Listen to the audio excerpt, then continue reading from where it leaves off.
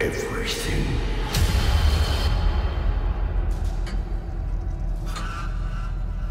Your suffering is almost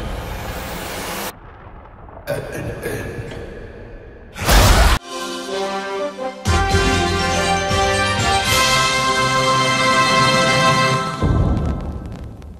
Hello, fellow followers, and welcome back to FanZcene. And today I have for you Stranger Things 4 was awesome. I loved every minute of Stranger Things Season 4. You know, I'm a physical media guy. I prefer my physical media, my discs, my Blu-rays, all that. And, I do give Netflix a lot of crap on here because, streaming has done a lot of bad things. But one good thing that Netflix has done, and that is Stranger Things. And honestly, this was like the first time I've actually turned on my Netflix since December or January of last year, whenever Cobra Kai, the new season of Cobra Kai came out, because literally Cobra Kai and Stranger Things are the only two things I like on Netflix. And I've been waiting for season 4 for such a long time. I enjoyed season 1. I think season 1 is a brilliant piece of television. It's probably still the best season of the series, but season 4 comes pretty darn close to matching that, if not exceeding it in some aspects. But man, I have loved this season. This season starts off right where last season ended. Everybody has gone their separate ways, and we pick right up with this new mystery because the Hopper is now in Russia. Elle and Elle and Will and Will's brother, which I cannot remember, and their mom, Winona Ryder, who's still hot as ever, is in California, and Steve and Dustin and Mike and all the rest of them and Lucas are back in Hawkins, and Lucas is trying to break away from the group, which he needed a much more character-driven arc because he has sort of been left behind. And I'm glad they finally stepped up his character a little bit this year, and we got a bunch of new characters added to the show, which I always get a little weary when they add new characters because sometimes those new characters they're not likable and they kind of overshadow the characters we've come to love and enjoy. But these new characters actually were done right, and specifically Eddie Munson, one of my all-time new favorite characters. Great characterization. Disney Star Wars needs to take notes with this character because this is how you take a character and add him a new character and add him into an existing franchise and get the fans on their side. Because Disney, they just don't know how to do it. And this did it perfectly. And Vecna, the new villain of the show, is like this flesh and blood, practical effect monster, just awesome.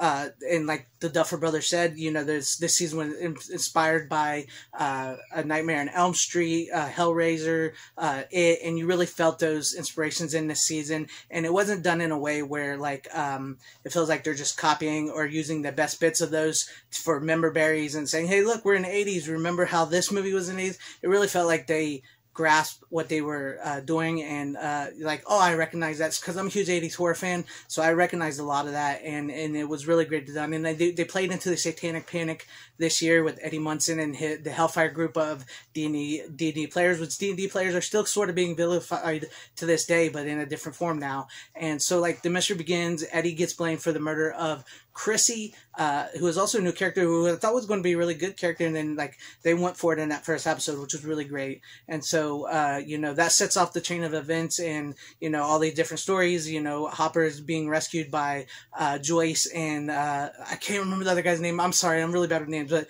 the news reporter who was in all the ones, they go save Hopper, Mike and Will and his brother, and their new character Argyle, which was a really great, cool character. And honestly, if it wasn't for Argyle in their section of their story, I kind of zoned out a lot on Will and Mike's story. That was probably the weakest part of the season, in my opinion. And then back in Hawkins, Max has been targeted by the Vecna, and Max has been one of my least favorite characters on the show. I've enjoyed every character on the show, and she's always felt like she's been shoehorned in there and was just like this generic character, and we've never seen a smart ass skateboarding female character before, or male character, either way. It could have gone either way. So I just never really thought she fit in, and this year they really did it, stepped up on her characterization as well too. So I was really glad about that. But I'm still not liking her, but damn, running up that hill, be running up that building. If only could make a deal with God. That really set off the tone of the series, and it worked. And trying to protect her, and then all the threads of these stories coming together. And then in Volume 2, which we just recently got, was absolutely amazing. You know, we get to finally see the culmination of Elle's Papa in that storyline ending, which was finally fitting, and then she said goodbye to him, and she got her powers back because she had lost her powers from the last season. And then we move on into the final showdown between Vecna and 11 and the gang, and as all these come together, and they had some really great things. Hopper taking on one of the Demogorgons with the sword, slaying the dragon, that was badass. Elle versus Vecna, and finding out who Vecna is. I don't want to spoil too much. I'm sure everybody's seen this. Like I said, you've probably watched a million videos on Stranger Things now. You know all of it. So just, if you like mine, please check it out here. But it was really great to see Vecna and 11 go face to face in the story that was built up between them, and sort of a little bit of a retcon of Elle's past, but enough to where it was like it makes sense now. And Vecna finding out who he is and how he's been behind pretty much everything in the Upside Down and Stranger Things since it started was really great touch. And you know, just like the culmination, it was like a truly a great ending season where it wasn't like everything was wrapped up nice and neat where the heroes win. There was losses. There's consequences. It was very Empire Strikes Back, and I loved it. And I can't wait to see what happens in season 5, which I know season 5 they've said that Will play a bigger part. The story will all take place in Hawkins. It won't be as long as this season, and the pairings will be more traditional like in the first season, which I'm really interested to see because they stuck the landing on season 4. So I'm hoping that season 5, you know, pulls it out all the way through, and it isn't one of those where it's like, season 1, 2, 3, and 4 was great, but the ending was bad. So I hope it doesn't pull out like that, but I enjoyed this. Eddie Munson playing a master of puppets on top of his trailer and Upside Down was the most metal thing ever. I absolutely loved that. I had to bring that up. That was great. And, you know, this shirt right here that I'm wearing is inspired by the Hellfire Club shirt. I made this, Physical Media Club. You can get it at my merch store, so check that out. But yeah, if you've not seen this, or if you've ever been interested in Stranger Things, get into it and get to season 4. I know not everybody likes it, and I know not everybody likes streaming, especially since I'm mostly a physical media channel here.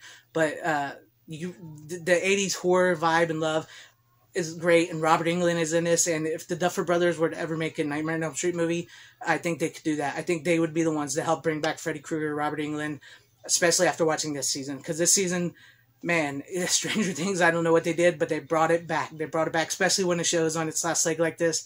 It's hard to keep the audience interested, and they did that. So let me know what you guys thought about all this in the comment section down below.